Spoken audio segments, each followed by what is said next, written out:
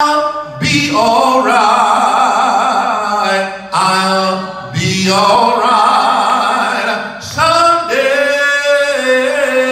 Oh, in my heart, I do believe I'll be all right someday. I'll see his face. I'll see his face. Yes, I will. I'll see his face. I'll see his face someday. Oh, in my heart, I do believe I'll see his face someday. I'll wear a crown. I'll wear a crown. I'll wear a crown. I'll wear a crown. Wear a crown someday. Oh, in my heart, I do believe I'll wear a crown someday. I'll be all right. I'll be all right. Yes, I will. I'll be all right. I'll be all right. Be all right someday.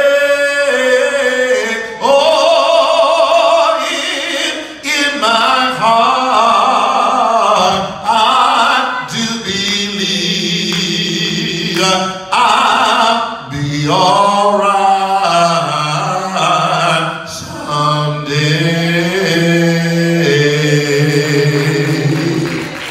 Let's bless the Lord with the clapping of our hands. Let's come before his presence today and bless the Lord with the clapping of our hands. Good morning to you, our Facebook Live family and YouTube and other social media outlets. What a privilege and a pleasure it is to be able to join you wherever you are, whatever time it is, all over the world. We are Church on the Rock Baptist, coming to you live from 2995 Yerba Buena Road in America's 10th largest city, San Jose, California. And what a privilege it is to be able to join you at work, at home, at school, in the dorm, or wherever you may be, even riding down the highways, to remind you that it is no secret what God can do. What he's done for others, he'll do the very same thing for you. We want you to know that we're praying for you today. Some of you have called us and asked us to put your name on the prayer list. And we're joining with you in prayer, for we believe that if the Lord can't do it, it just can't be done. And we want you to have a little faith today. Use that little faith and trust that whatever your circumstances are, whatever your situation is, we know that God can fix it for you. We are praying for you today, Sister Mary Ann Roberts, Naomi Smith, Norma Jean Roberts, Minister Mosey Hill and family, Renee Tyler, Brother Gary Altman, Sister Fleta Mae Bigsby, Sister Julia Douglas and the loss of her sister, Willie Ed and Mary Helen Malone in Fort Worth, Texas, Robin Brown Young, Kelly Sue Collins, Kelton Waller, Harvey and Denise McGee Hoskins, Ann, Lynn, Sharon, Ashley Maurice and Rodney McGee and family, Janetta, Reginald, Whitney, and Micah Moore and family, the original Medea, Sister Johnny Cathy in Atlanta, Georgia. Good morning. We are praying for you. Linda, Lanisha, and Lonnie Gilmore. Mark, Kathy, Church on the Rock is praying for you today. Jerome, Kathy, James and Deborah Garner and family. Candace Romero, Mary L. Rice in South Haven, Mississippi. Bob Slater, Sister Victoria Baines and family in Las Vegas, Nevada. Good morning, Sister Baines. We miss you and we are praying for you. Sister Leola Nash, oh, how we miss you this morning. Your church family is praying for you. You get well soon. God bless you today. Ronald, Karen, and Santanese Jones in McDonough, Georgia. Happy birthday, Mrs. Jones. Your church family loves you. We miss you and we are praying for you. Happy birthday to you. Janetta Elliott, Roy and Sandra Johnson, Melissa Lawson, Marilyn Mariah Manuel, Velma McGee Carver and family in Milwaukee. Priscilla White, Angela Venable and family, Robin Calhoun, Charles Calhoun, Jasmine Smith, Pastor Larry Ellis of Castro Valley. Celebrating his retirement this month, Church on the Rock is praying for you. Pastor Henry L. Davis Jr., Mrs. Weda Davis in Detroit, Kirk and Jackie Ford Jackson, Marla Starrett, Walter, Louise, Lynette, and Raquel Crawley. We are praying for you.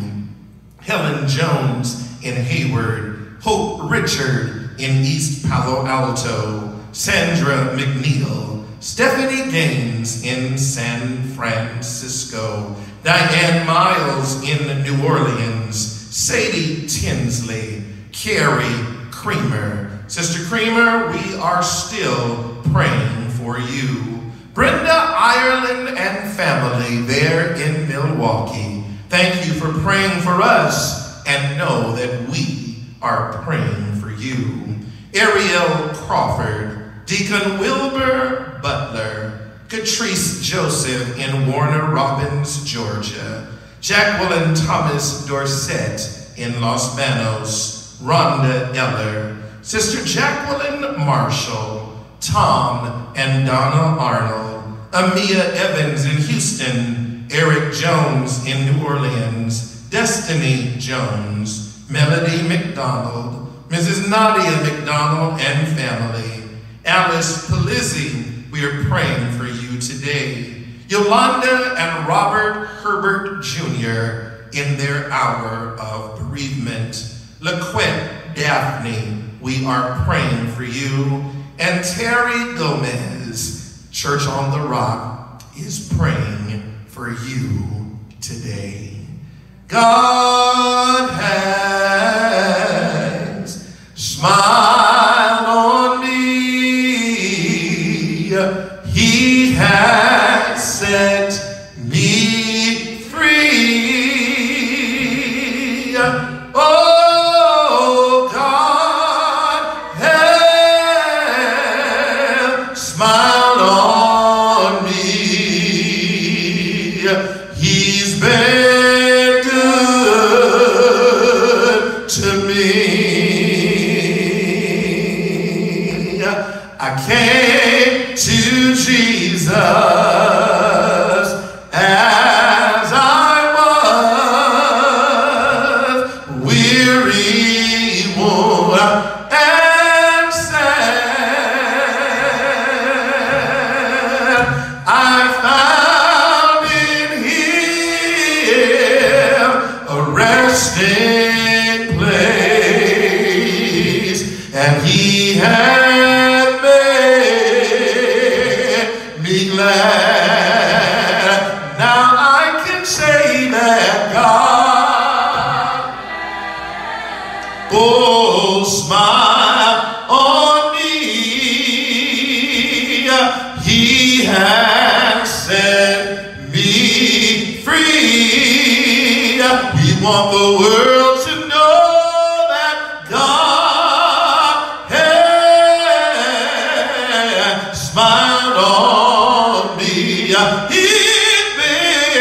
He's been real good. Mighty, mighty good, yes. Food on my table. I know that God is able. He's been good to me.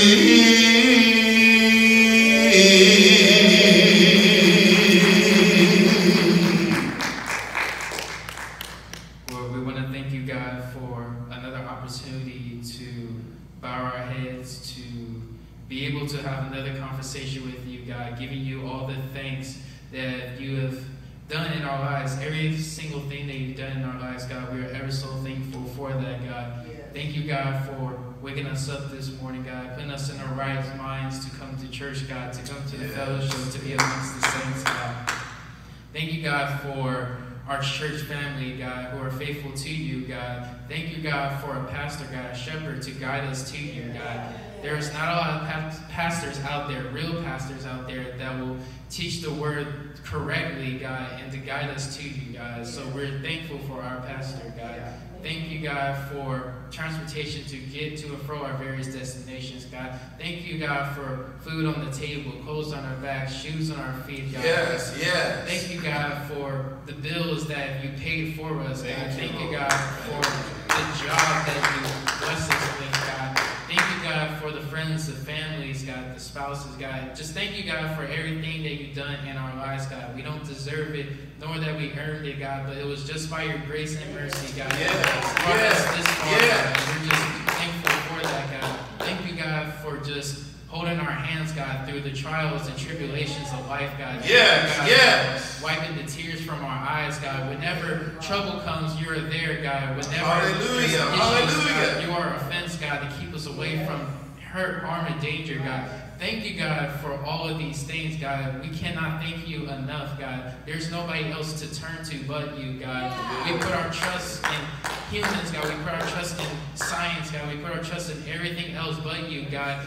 Knowing that you can do anything but fail, God. Hallelujah. You're all powerful, God. You created all of us, God. If we just knew that for ourselves, God, if this whole world just knew that, God, where would this earth be at if we just all just focused on you and just put our faith and trust in you, God? We're just thank you, God, just for everything you've done in our lives, God. We have not lived up to the perfect example that you set for us in Jesus, and we have not lived up to we sinned, God, and we're sorry for that, God. And I just pray that you would just make us more like your son, God, and that we'll just set example to those out there in the world, God, those that are not in church, God, those that have fallen away from church, God. Just use us to bring them closer to you, God. We all need you in this world, God. There is never a time that we don't need you, God. I pray for this church, God. I pray for the vision of our church. $100 million for First Pass Ministry, Terrace the Land, and 1,000 new souls, God. We know that you can do it, and we already know that you can. So I just pray that you'll bless us with those things so that we can bless you back in many ways, God. I pray for those on our prayer list, God, those that Pastor Moore just mentioned, God, and the church family on Facebook Live, God, on YouTube, God, anyone who's in need of prayer, God, that you will just come through for them. Make a miracle happen in their lives, God. They're leaning and depending on you, God, for a blessing, God, a miracle to happen in their lives. Whoever's sick, heal them, God. Whoever has issues, God, come through for them, God. We are all leaning and depending on you, God. I pray for Pastor Moore, God. I pray for his health, God. I pray for his finances. I pray for his life in general, God. He has a lot on his plate being a pastor, God, in this area, God. So I just pray that you would just bless him with whatever he wants, God, whatever he needs, God. Just come through for him, God. Not only for Pastor Moore, but for his mother as well, God, who is still sick, God. I pray that you would heal her, God, that you would just comfort Pastor Moore, letting him know that you have her in the palm of your hands, God. I pray for my church family, God, whatever's going on in our lives and their lives, God, I pray that you will just protect them, God, that you will bless them, God, that you will make a way happen in their lives, God, so that their lives may be a little bit easier in times like these, God. I pray for the world, God. I pray for those that are unsaved, God. I pray that you will just touch them, God. I pray that you will soften their hearts, God. Let them have an interest in you, God. Let them know that they can trust you, God. Let them know that they can lean and depend on you, God. I just pray that you will just save those that are out there in the world that need you, God. We all need you, God. Not only for those that are unsaved, but those that have fallen by the wayside, those that have backslided, God. Yes. Get their attention, God. You know how to get our attention, God. You know how to open our eyes, God. You know how to show us that we need you, God. So I just pray that you do that for all of us, God. Thank you, God, for your Son, Jesus Christ, that died on the cross for our sins, God. And we may be able to be in heaven with you, God, one day, God. Just thank you, God, for every single thing that you've done in our lives. Just keep us stayed on you, God. Just keep us focused on you, God. There's so many things that's going on in the world, God, and we just need to remember that you are still on the throne, God, that you are still in control of everything, God, and that we just need to keep our faith and trust in you. Yes, yes. Just thank you, God, for everything. In Jesus' name we pray. Amen. Amen. Come on, church. Let's give the Lord a hand of praise. Walk with me, Lord. Walk with me. Walk with me, Lord. Walk with me while I'm on this tedious journey. I want Jesus to walk with me.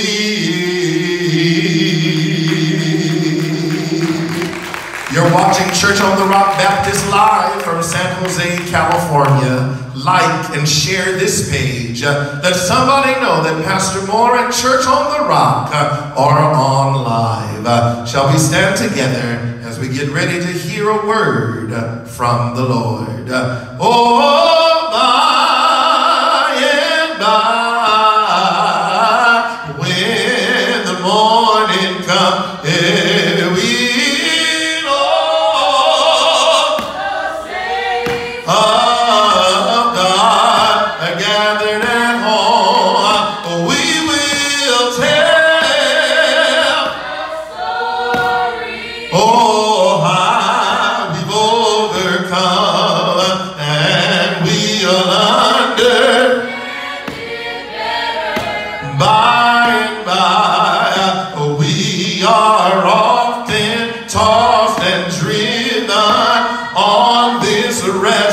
sea of time, somber sky that all succeed the sunshine, but in that land of when the mist hath rolled away, we will understand by and by. And oh, by and by, when the morning comes, when all the saints are gathered at home, oh, we will tell the story. How we've overcome, and we'll understand it better by and by.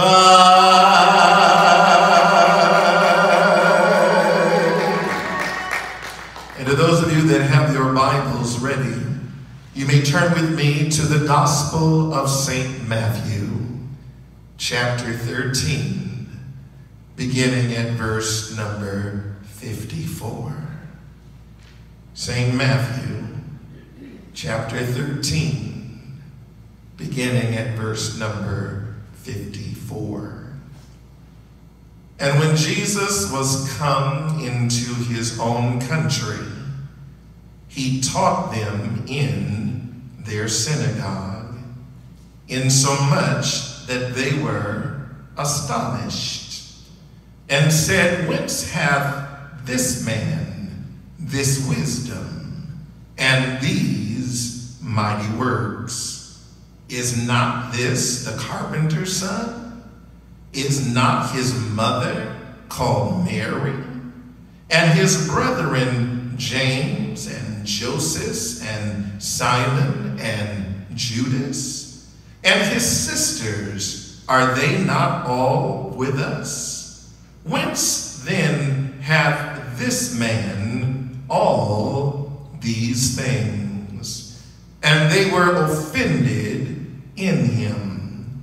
But Jesus said unto them, a prophet is not without honor, save in his own country and in his own house. And he did not many mighty works there because of their unbelief. Turn around and look at your neighbor. Say, it's not what you know. It's not what you know. It's who you know. God bless you today.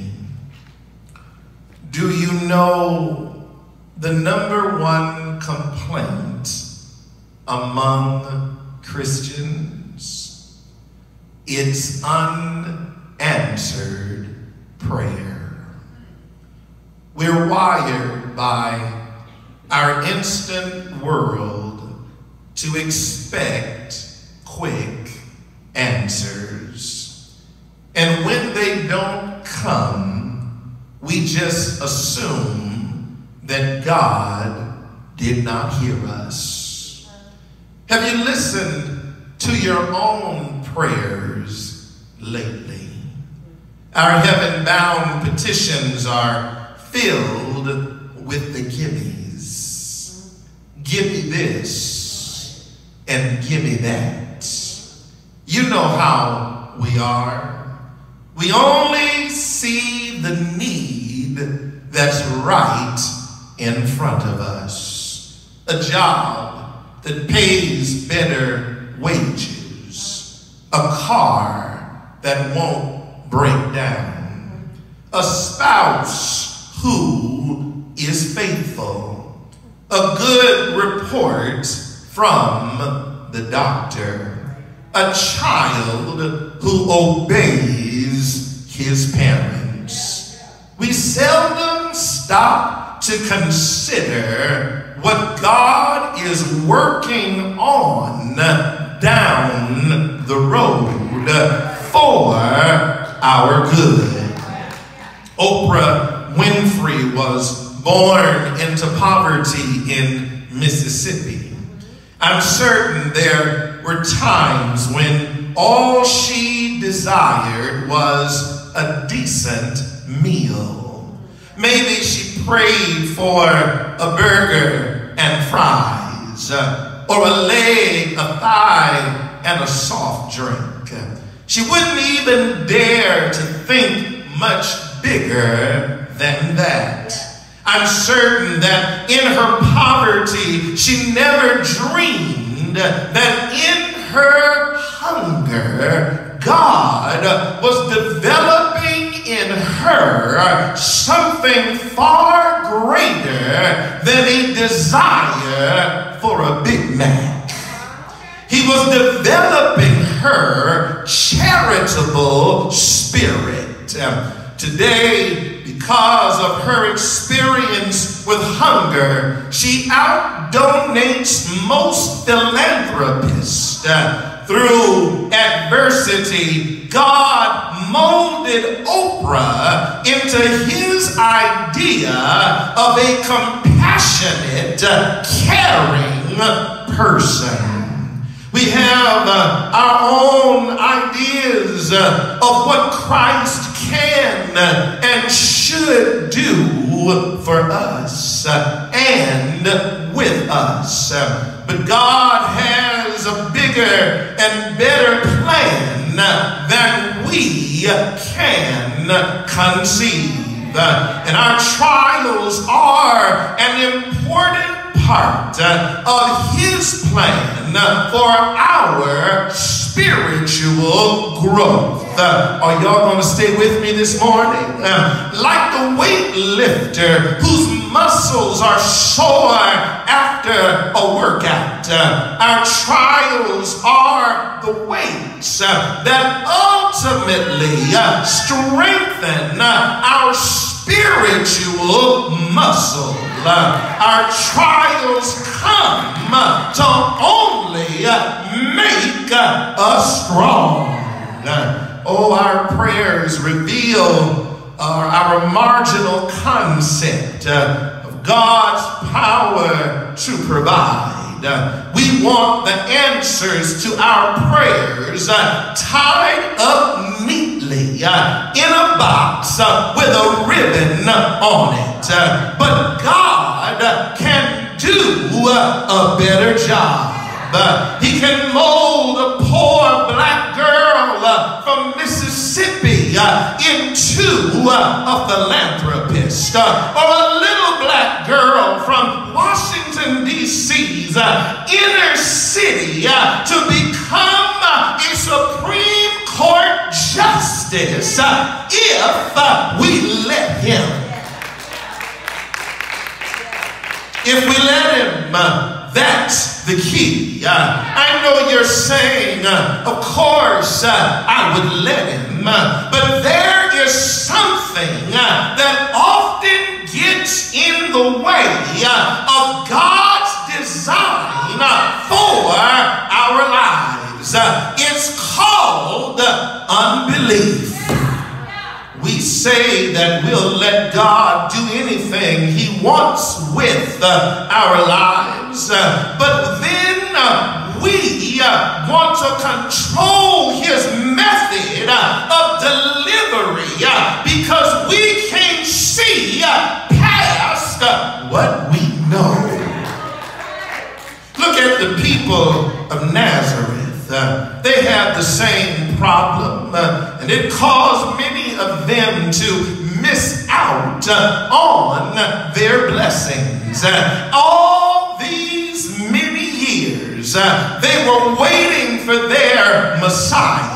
The prophets had warned for centuries that a deliverer, would one day come to save them. But they had their own concept of what a deliverer should look like. And Jesus just didn't fit the bill. Why? Because they were going by what they knew. What did they know? The majority knew Jesus as their neighbor. They were focused on the familiar.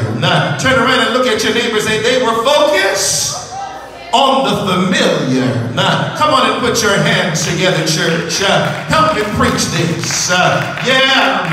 They knew his mother, his father, his brothers, and his sisters. In their mind, how could Jesus be anything more than ordinary? To them, Jesus was just the carpenter's son, the one who built their furniture and mended their broken chairs. They thought, what more could he do for us? They knew the Old Testament promise of a Messiah, but they had their own carnal and finite ideas about what their Savior would look like. After waiting more than 400 years for him to show up, they had formulated their own carnal vision of a Savior. They were sure he'd be more like Superman and less like Clark Kent. They knew what they needed, at least they thought they did, and Jesus was not That's the very reason why so many people today are still unsaved. They've heard about Jesus, but they can't bring themselves to accept him as anything more than a good man who fell on hard times. His mother was Mary. His father was Joseph. He had brothers and sisters. Case closed. Nothing supernatural here. They heard Jesus is a friend, but they think, who needs another one of those? They are your modern day Nazarenes. But what else did these ancient Nazarenes know? Most of them knew the prophetic scriptures, and they were insulted by Jesus's claim of superior intellect.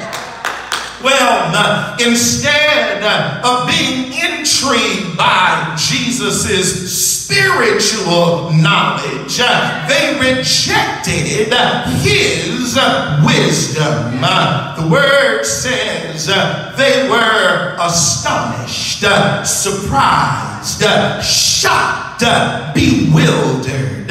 Instead of tuning in and listening more closely, the majority of them deafened their ears and acted incredulous or skeptical. They just knew in their own finite mind that no carpenter's son could be smarter than them.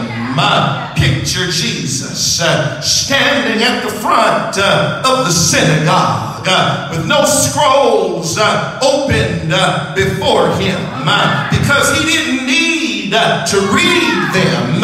He wrote the book. Instead, he's unraveling his prophetic knowledge before their stopped up ears. Very few were listening. Instead, their ears were pounding with, who does he think he is? According to Matthew, Jesus' purpose for being there was to fulfill the scripture. Matthew wrote, and he came and dwelt in a city called Nazareth, that it might be fulfilled which was spoken by the prophets. He shall be called a Nazarene. Don't bother searching for the word Nazarene in the Old Testament, because I can tell you that it's not there. But that doesn't mean Matthew was wrong. Allow me to sidetrack a bit and explain. There are two ways to interpret Matthew's claim of Christ's fulfillment of prophecy. The first theological theory for Matthew's statement centers on a Hebrew word. The word Nazarene is very similar to the Hebrew word netzer, which means branch. In the Old Testament, my Bible readers will attest that the word branch was a common term for the coming Messiah. Isaiah 11:1 prophesies that a shoot will come up from the stump of Jesse, and and his roots, a branch, will bear fruit. Well, there's also another interesting observation. Since Hebrew was written with only consonants, the word netzer would have appeared as N-Z-R. The same main consonants as the word Nazareth. And the Hebrew word for branch sounded very much alike. Matthew's point could be that Jesus was sprouting up from an obscure village in Galilee. Imagine that. Jesus was the branch predicted by the prophets, and the name of the town he grew up in just happens to sound just like the prophet's word for branch. Well, the second theological theory is that Matthew uses the word Nazarene in reference to a person who is despised and rejected.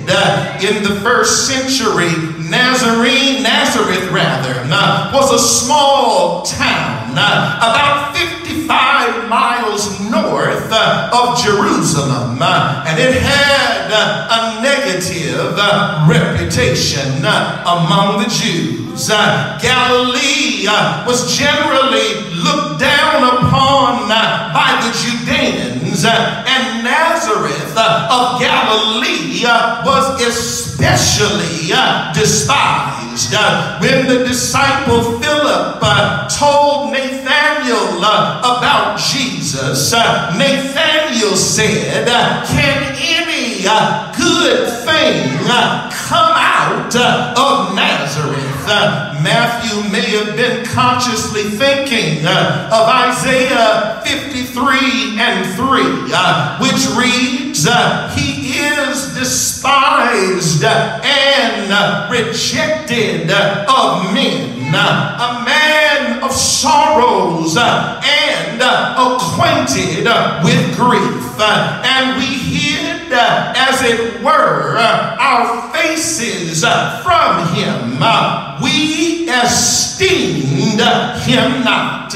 Since Nazarenes were scorned by everyone, Matthew may have seen this messianic prophecy as an allusion to Jesus' hometown of Nazareth.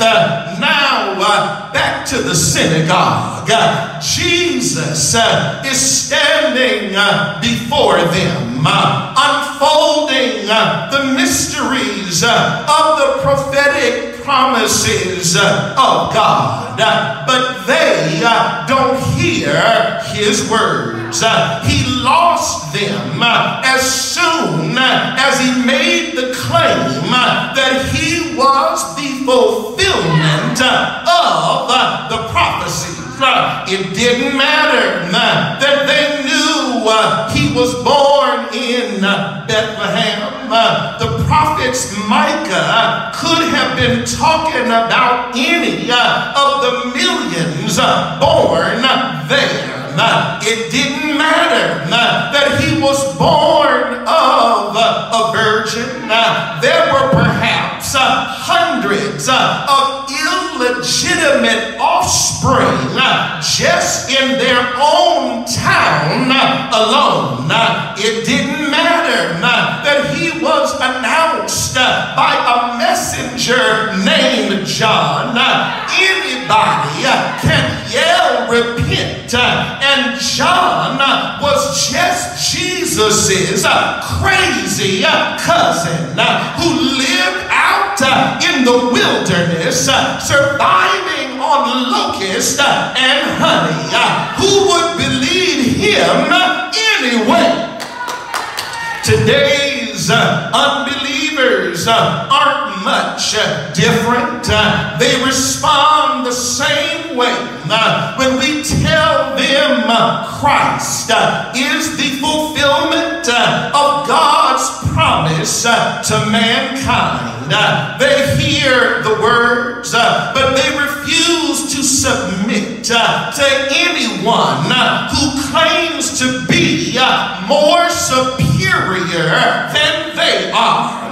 The only authority they will accept is their own. The only one they trust and will answer to is their own conscience. They snicker when they hear that Jesus said, I am the door. By me, if any man enter in, he shall be saved. Their short-sighted, closed-minded attitude slams shut the only door they really need to walk through, the one that leads to salvation. What else did the Nazarenes know? The majority knew they needed help, but they put a padlock on his powers potency. Turn around, look at somebody. Say they put a padlock on his powers potency. Give the Lord a hand of praise. We're going home when I tell you that as a result they were barricaded from their own blessings. They were the majority, just a small portion of the billions who still do not believe in Christ. These Nazarenes preferred to stick with what they knew. They weren't ready to veer off into new spiritual territory and relinquish all control to Jesus the Christ. Sure, there were some who believed and were saved, probably the ones with the most desperate need, the lame, the blind, the demon-possessed. They were the ones who had everything to gain and nothing to lose. But the Nazarenes, whose lives were on and even kill, they thought, what do we need with a perpetrating prophet? And that's where most unbelievers are today. They won't need Jesus until they feel helpless and confused. They won't need Jesus until they are disappointed, disillusioned, in despair, or dying. They don't see themselves as sinners in need of a Savior. Sadly, they are the real perpetrators. They pretend to be in control in a crisis. They pretend to have hope. They pretend to have strength, but it's only a performance. In the end, they lose. Well, what happened to the Nazarenes? Jesus did not many mighty works there because of their unbelief. It's no surprise that Nazareth is today the largest Arab city in Israel. Not Christian, not even Jewish.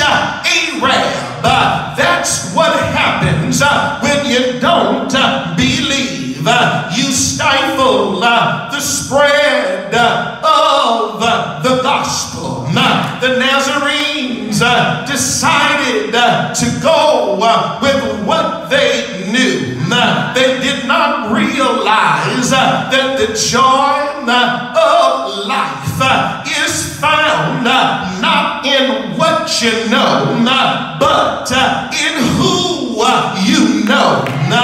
We here today may still be the minority, but as the minority, we have put ourselves in the hands of Jesus, and because we believe we have full access to his power, we know that there is no circumstance that can restrict him, no adversity that can hinder him, no situation that can constrain him, no enemy that can defeat him, no obstruction that can block him, and no force that can limit him. How many in here are among the saved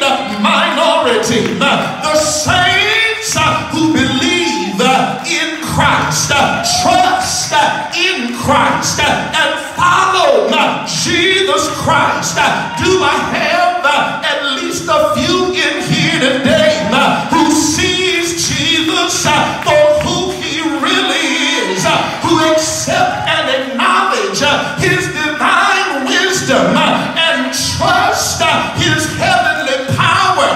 Do you know in your heart that he can turn darkness into light and despair into delight?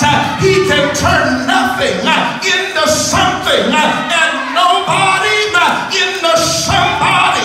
He can turn bondage into freedom and weakness into strength.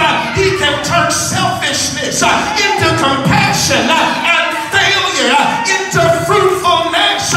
He can turn yearning into contentment and sorrow into joy. It's not what you know. It's not what you know. It's not what you know, but who you know. Do you know Jesus, the light of the world? Do you know Jesus, my big brother? Do you know Jesus for yourself?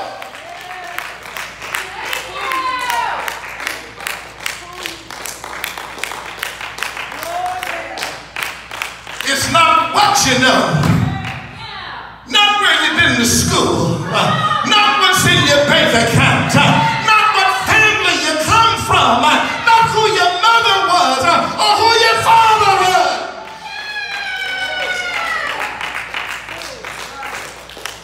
It's not what you know, but who you know. And I want to know today, do you know Jesus? Do you believe in Jesus? Every week, we post some sort of advertisement on Facebook. Many people have asked me, why don't you post a picture of the various congregants in the church? This morning when I got up, some nut had left a rude comment. And I don't want to put the members of this church up for grabs in terms of people hurling insults. I'll take the brunt of that. But I've developed a thick skin through the years. Because there's some on there who will make cracks about my race, make cracks about my smile, make cracks about my hairdo. And I've learned to just ignore the foolish.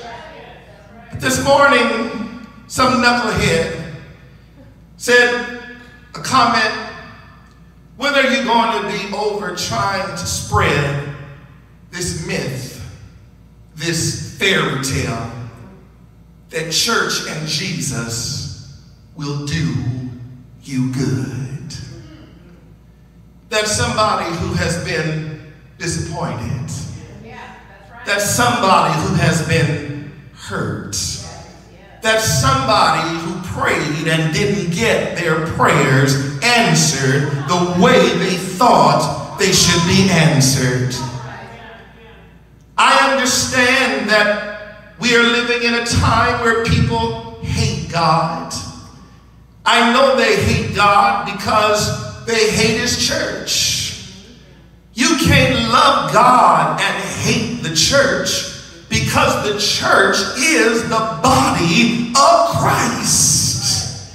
And God is only coming back for one thing: not your sorority, not your fraternity, not your secret society, not your man-made club. He's coming back for the church. And the church is not a building of brick and mortar, but the church is the body of believers on the inside who are holding up the blood-stained banner. Pastor Moore, why do you preach so hard? Pastor Moore, why do you preach so long? 30, 40 years. Pastor Moore, why do you do it? In a world where they hate God, they don't want to believe in Jesus. Every other religion can come over to this country from every other country, wear the rags on their heads and speak in a foreign language and talk about a God that is dead or doesn't exist. Even in our own city council, they encourage you from saying in the name of Jesus. And yet, you press forward through the criticisms. You press forward through the ridicule. You press forward through the jokes. Why do you do it? There's only one reason, Sister Clara. There's only one reason, Sister Gardner, that I press on. I know it was the blood. I know it was the blood. I know it was the blood for me. One day when I was lost, He died upon the cross, and I know it was the blood for me. The blood came streaming down. The blood came streaming down. The blood came streaming down for me. One day when I was lost, He died upon the cross, and I know it was the blood for me. What else do you know, Pastor? He's coming back again. Hallelujah. He's coming back again. Thank you, Jesus. He's coming back again for me. One day when I was lost, He died upon the cross, and I know it was the blood for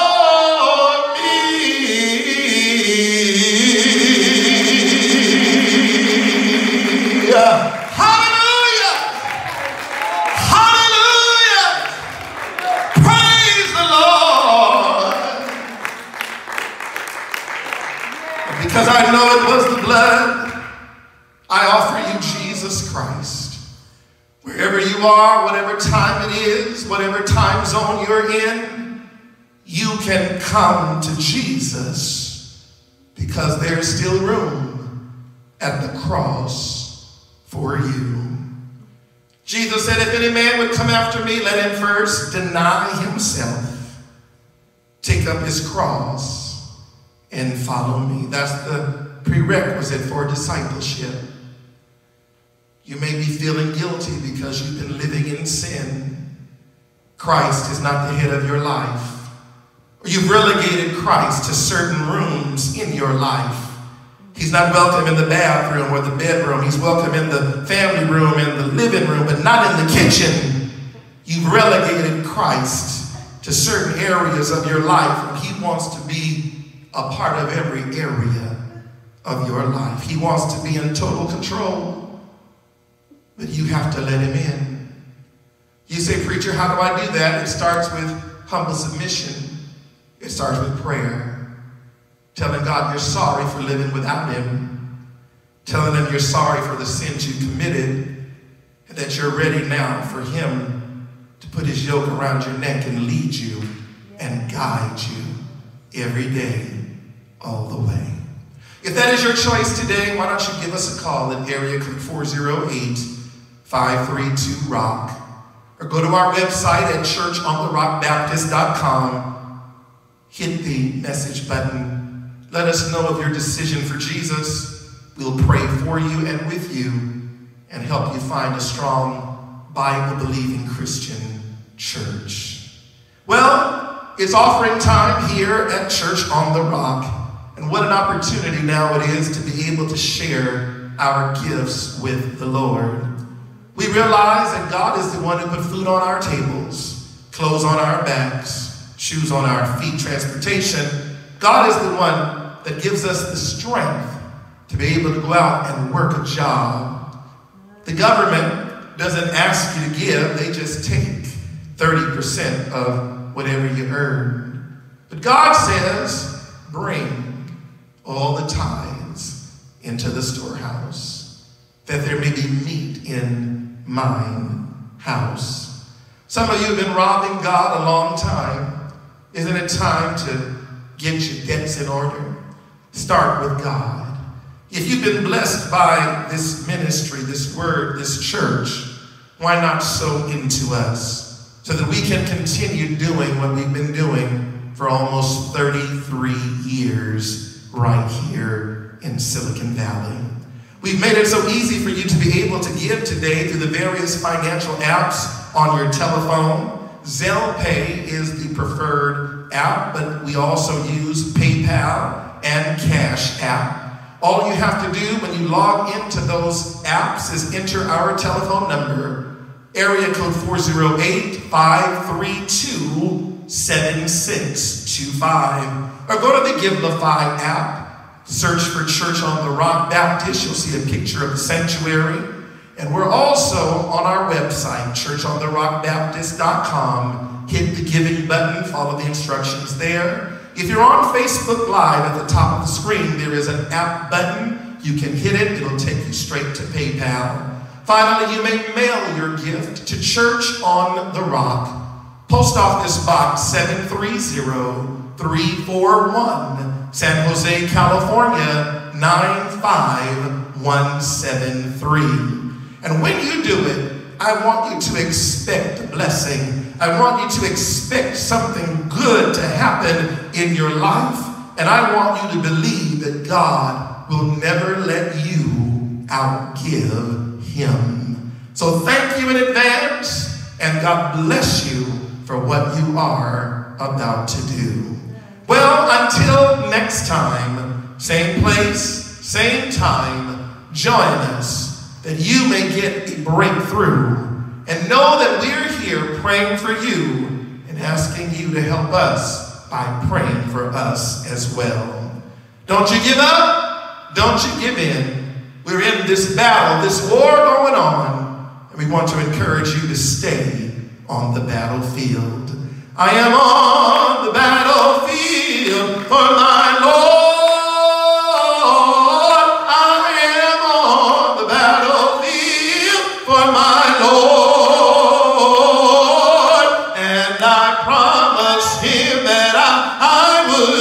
Say